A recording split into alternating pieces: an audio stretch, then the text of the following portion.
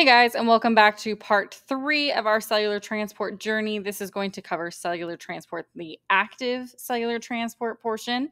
So as you can see my little picture here, we are now going the opposite direction. In passive, we talked about how we are going from high to low concentration. Now we're going to be going up the hill. We're going to be going from low concentration up to high concentration. So today is just the opposite. We are going the opposite direction, which means that a few things are going to change along the way. So let's get into active transport. This is going to go with the half sheet of notes for my kiddos. So let's jump into this. So active transport, what is this? It's when we have molecules that are moving across the membrane against their concentration gradient. I also like to think about this as a visual, like against gravity, like my little guy climbing the hill here. We're going from low to high. So here we have molecules moving from low concentration towards high concentration. And because this is not the way molecules naturally like to go, we're going to need energy to make them go that way. Okay, and the two different examples that we're going to talk about today are going to be protein pumps and bulk transport.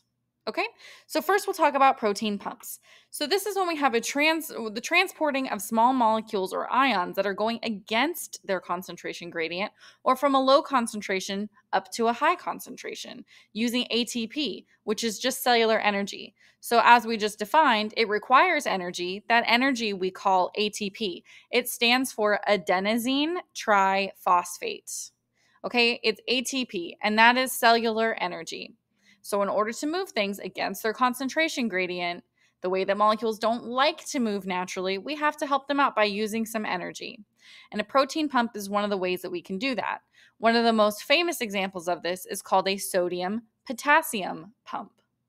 And I have a more in-depth video on that for my college kiddos, but you guys just need to know that protein pumps are proteins that move things against their concentration gradient from low to high concentration with the input of ATP or cellular energy. Bulk transport is the second type of active transport we're going to talk about. This is when we are moving a lot of materials. Bulk transport. We are moving a lot of materials or very, very large materials. So we have larger molecules, proteins, starches, that are going to be transported by something called a vesicle. Okay, a vesicle. And there are two main ways that we do this. Endocytosis, which is moving vesicles in. So this is when we are consuming something that our cells are bringing it in to the cell, and exocytosis, when the vesicles are moving things out of the cell membrane. Okay, so endocytosis means into. It's going into the cell. Exocytosis, exit, exo. It's going outside. Okay. Below, we have two pictures here that are showing you phagocytosis and pinocytosis. These sound like fancy words. Okay, phagocytosis is an example of endocytosis because we're bringing something into the cell. You can see that the cell literally is going to wrap around, the membrane wraps around the solid particle that it wants to bring in, and it brings it in. Okay, so this is a food vacuole. It's a phagosome. Food vacuole. So this is a large food particle that the cell is literally wrapping around. It's eating it, cellular eating. It's literally wrapping around this particle and bringing it in. This is bulk transport because it is a large molecule. It's going to require energy. The cell is literally moving. Okay, and this is bringing something in. This is endocytosis. And this particular example is phagocytosis, cellular eating. Pinocytosis is cellular drinking. This is moving in large amounts of water at a time. Okay, so these are specialized types of endocytosis. I like to differentiate pinocytosis from phagocytosis because if you drink a lot of water, like a lot of water, what happens? You have to pee. Pinocytosis, okay? So that's how you can differentiate between those two, if that helps you remember that. But they are both types of endocytosis because things are coming into the cell. Exocytosis would be exiting. That's getting rid of a substance, like a waste product. Okay, next we're going to talk about homeostasis. Okay, in the very first video, we talked about homeostasis a little bit. Okay, so this is when we have a natural internal-external balance happening. So this is a process by which an organism's internal environment is kept in equilibrium or it's stable in spite of the changes in the external environment. Okay.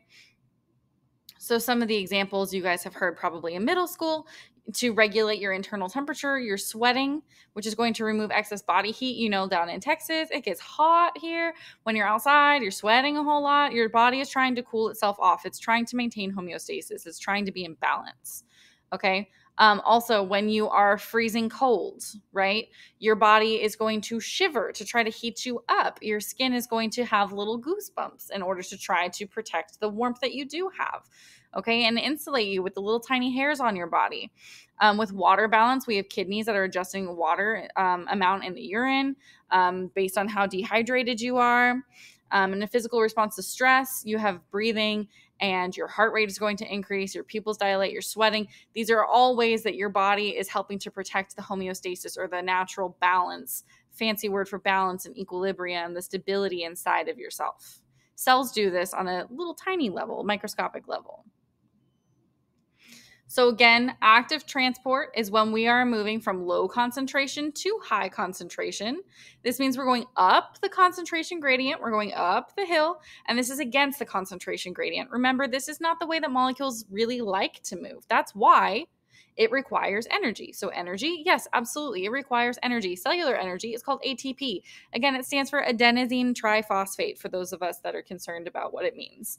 Okay, and some examples, we talked about protein pumps and we talked about bulk transport. Protein pumps, like I said, the most famous example is the sodium-potassium pump, and bulk transport, we're dealing with endocytosis and exocytosis. So let's look at a few pictures. Here we have a protein pump. It's going to move things against the concentration gradient from low concentration to high concentration, and it requires the input of energy. When we're dealing with bulk transport, we have endocytosis and exocytosis. Things are either moving into or out of the cell. Again, here's another picture of endocytosis, something coming into. Remember, this is called a vesicle. Remember, this is called a vesicle, transport vesicle. So once the cell has literally reached out its little membrane and wrapped around some maybe food particles, right, it's going to bring them in and pinch off to create this vesicle. And in exocytosis, it's exactly the opposite. So we are now going to be sending this vesicle to the membrane to release all of these contents. Again, here we have endo coming in, and we have exo going out. And this again is called a vesicle. This again, protein pump, right? We have a protein in the membrane. We are moving things from low concentration to high concentration with the use of ATP, which is cellular energy. Same thing over here. We have low concentration towards high concentration. We have the input of ATP. We got a protein here. This is a protein pump. Okay, so this is going to conclude active transport. Super, super simple. Okay, we're dealing with protein pumps. We're dealing with endo and exocytosis for our bulk transport. And remember that we are going from low concentration to high concentration. And this, of course, requires energy, ATP. Thanks for listening, y'all. See you in the next one.